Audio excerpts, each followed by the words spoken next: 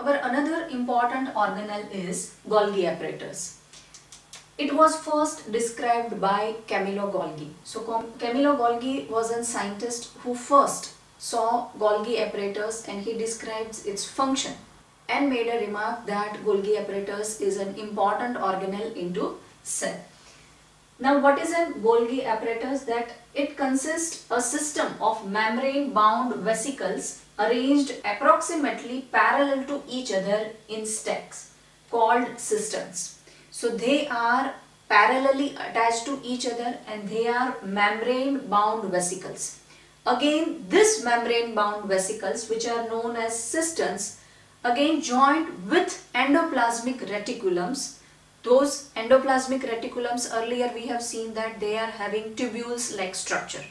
So these cisterns are again connected with the endoplasmic reticulum and they are making more complex web of this tubule structure and this membrane bound vesicles.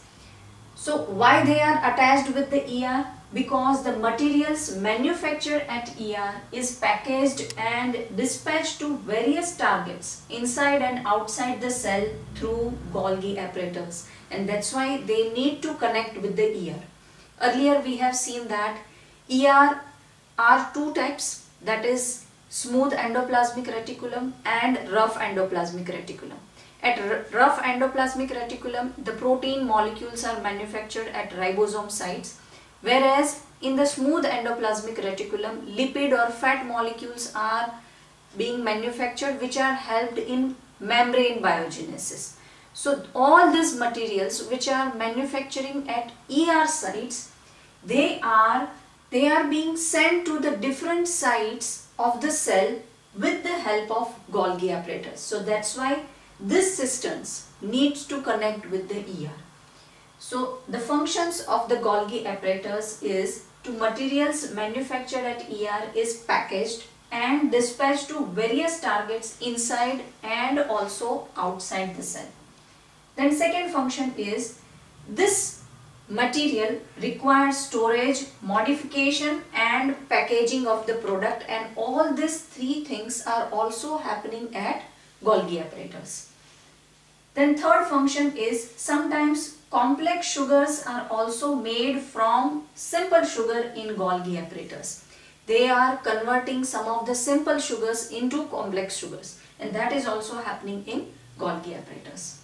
And the fourth function is it involves in the formation of lysosomes. In coming segment we are going to discuss about lysosomes, that what are the lysosomes and what is the function of the lysosome.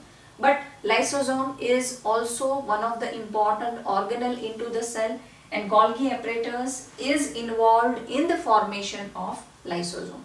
So these are the functions of the Golgi apparatus, and it has been discovered by the scientist named Camillo Golgi, and based on this scientist name we have named this organelles Golgi apparatus, and they are making a structures called cisterns.